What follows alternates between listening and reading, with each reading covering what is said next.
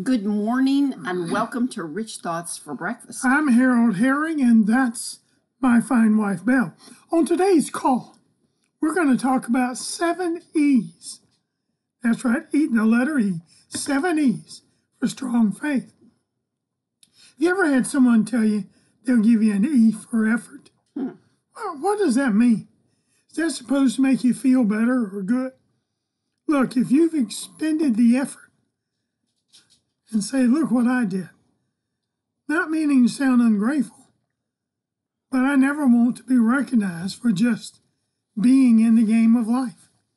Always want to cross the finish line first, my arms lifted high, giving God all the praise, honor, and glory for making it happen. When I strive for a goal, my faith is always extended. That's why I'm going to share with you, we're going to share 7 keys, or E's for effort. We're talking about mountain moving, devil chasing, debt canceling, wealth building, bondage breaking, yoke destroying, assignment making, life changing, and destiny shaping faith. Strong. Yes, Strong. Number 1, expand your borders geographically and mentally. Do you believe that Acts 10:34 is the whole truth and nothing but the truth? When the scripture says, then Peter opened his mouth and said, of a truth I perceive that God is no respecter of persons. Are you confident beyond a shadow of a doubt that your Heavenly Father is no respecter of persons? That's what He's done for one believer, He'll do for another. Hallelujah. We trust your answer is an emphatic yes. Truth be told, anyone who doubts Acts 10:34 may well doubt other part of the scriptures as well. If you know God is no respecter of person, then you know He'll do for you what He did for Jabez in 1 Chronicles chapter 4, verses 9 and 10. 1 Chronicles 4, 9 and 10, New Living Translation. There was a man named Jabez who was more honorable than any of his brothers. His mother named him Jabez because his birth had been so painful. He was the one who prayed to God, the God of Israel.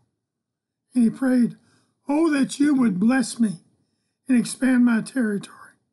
Please be with me in all that I do and keep me from all trouble and pain.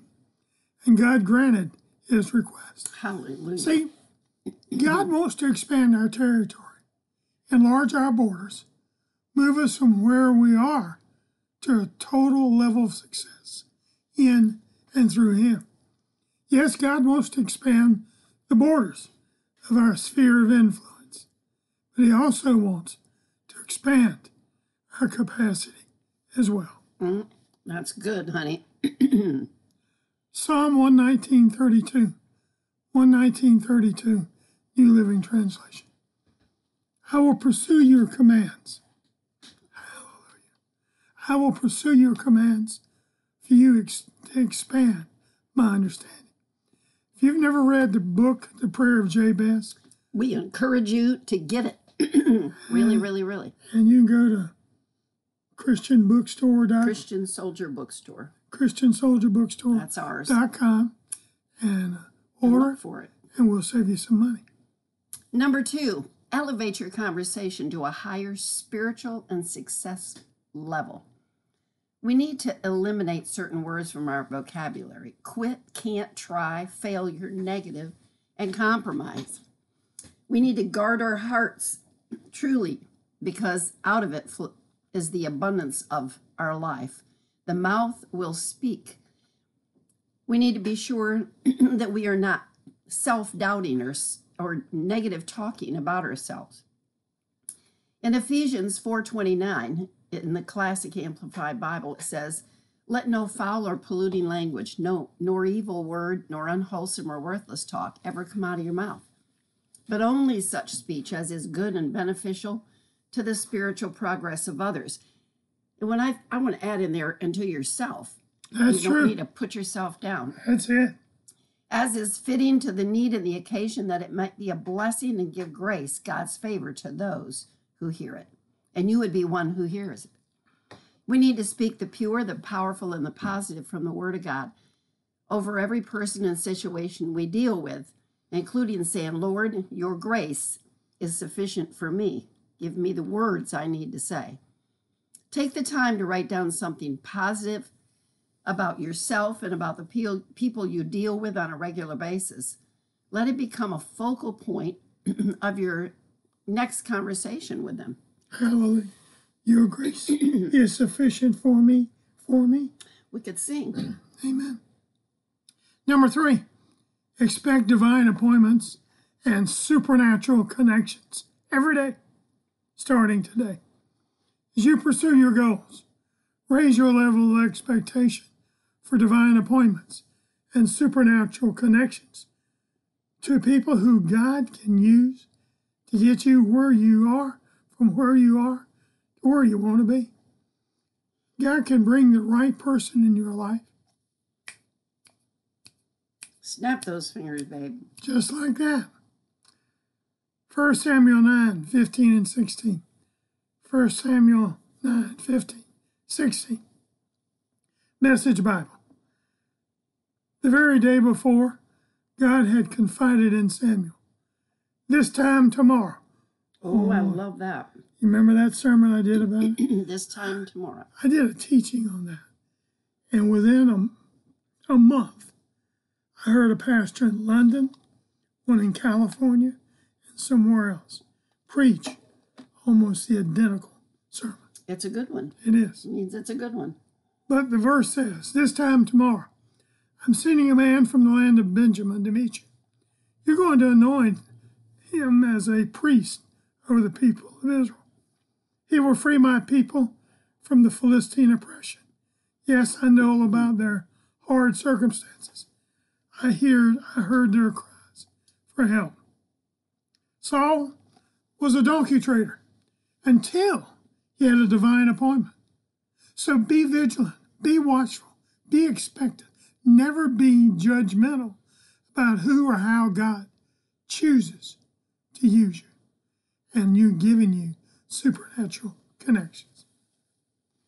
If you're wanting to start a business, spend time with people who have expertise in that field of endeavor. Ask their opinions. Seek their advice. Don't tell them your secrets, but show yourself friendly. Number 4, endue yourself with a spiritual awareness of who you're working for and how that relates to your goal or career and in any advancement and other income opportunities. What will you be doing today, this week, this month, this year, the rest of this year, to increase your value as an employee to your current employer, or your service to those who, if you own your own business, to those you are servicing? If your answer to that question in any way contains anything negative, perhaps about your current employer, then it's hardly that you're going to advance beyond where you are, because you have the wrong perspective. First, we need to get Colossians 3:17 and verse 23. Colossians chapter 3, verses 17 and 23 down in our spirits. Verse 17 says, and whatsoever ye do in word or in deed, do it all in the name of the Lord Jesus, giving thanks to God and the Father by him. And verse 23 says, and whatsoever ye do it heartily to the Lord and not unto men.